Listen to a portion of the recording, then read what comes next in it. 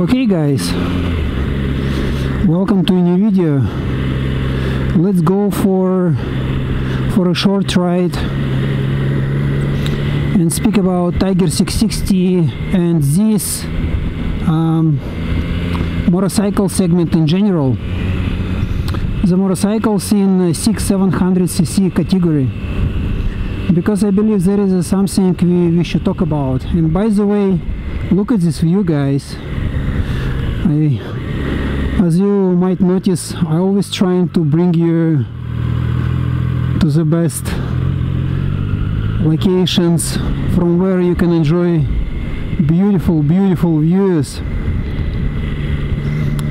And today we're riding this road on Tiger 660 because I believe this bike shines in such locations.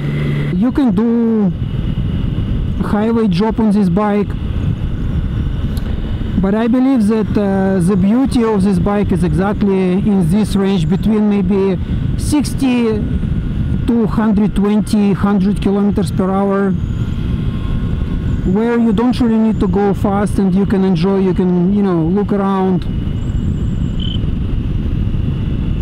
I've been truly enjoying this bike, riding in city, between intercity,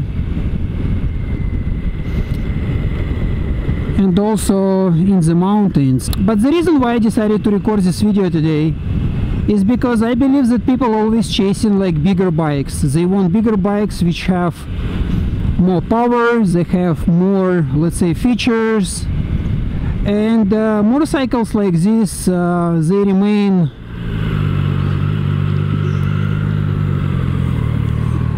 unnoticed, let's say. Trident was one of their, again, best-selling motorcycles for Triumph over the past couple of years since it's been introduced, and that's the reason why Triumph actually came up with this motorcycle, with this platform on which Tiger is also based, because they saw the success of Yamaha MT-07, and Yamaha MT-07 is one of the best-selling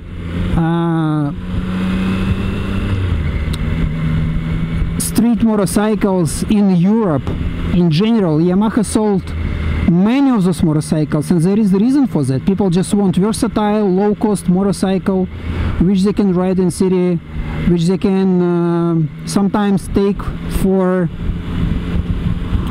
a short trip.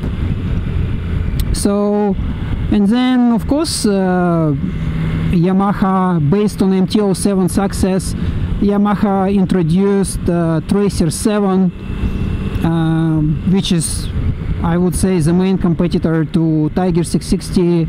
And Tiger 660 been introduced a couple of years ago by Triumph because they saw the opportunity in this niche. They saw that people actually need good-looking,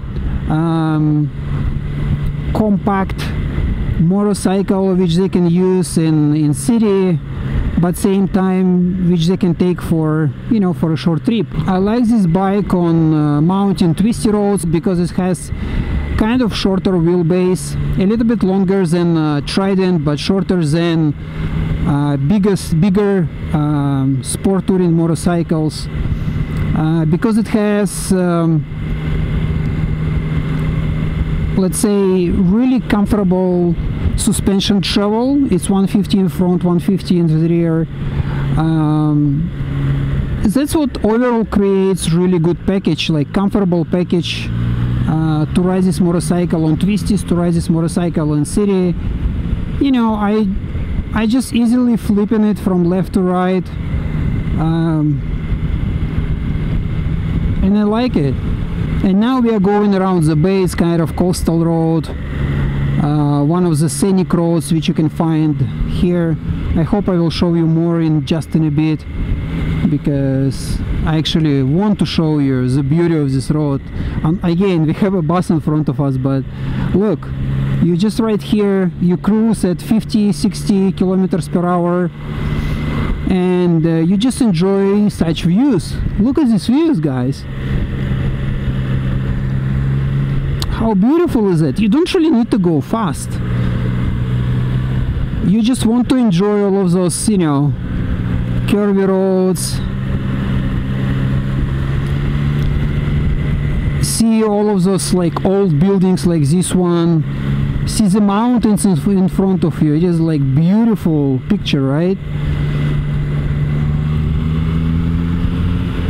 And that's where this bike is actually shines, as I mentioned before.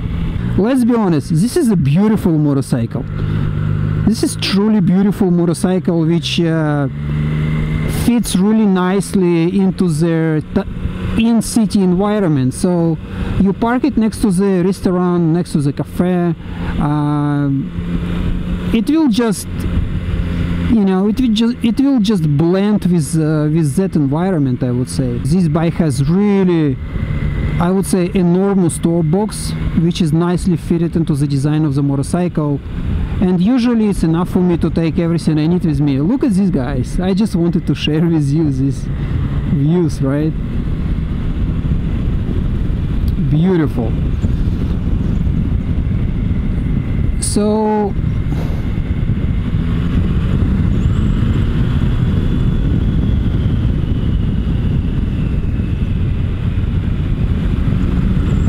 again, I did not even shift the gearbox.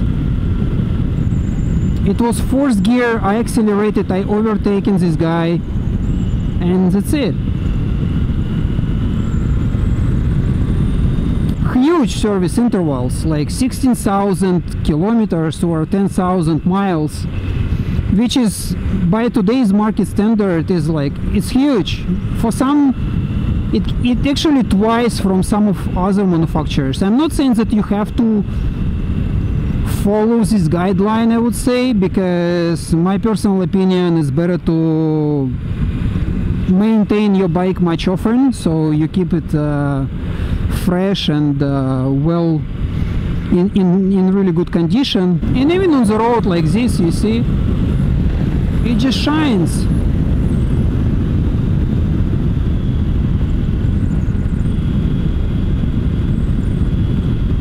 Beautiful.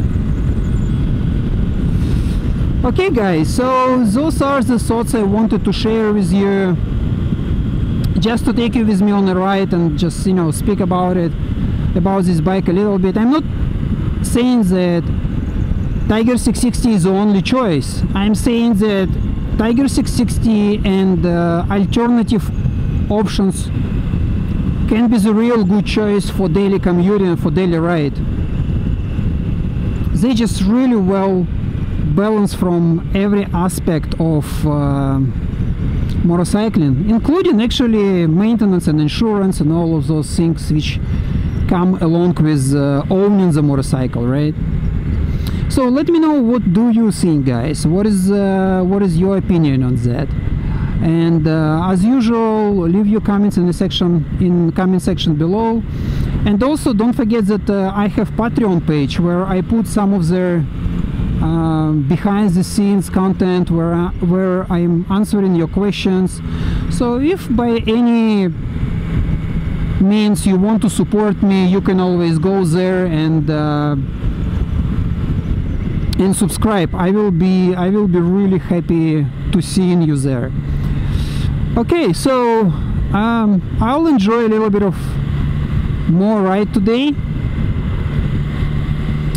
and I will see you in the next video. Thank you so much for watching till the end, guys. Okay, cheers.